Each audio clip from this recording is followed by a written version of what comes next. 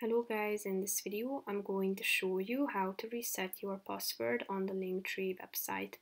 But first I just want to mention, don't forget to subscribe to my channel because at 100,000 subscribers I am going to show you my whole YouTube revenue statistics and growth strategy, how to make money online. Now let's jump into it.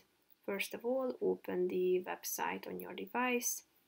Go to your home page by clicking on this Linktree icon in the upper left corner and then click on your initials in the upper right corner of the screen.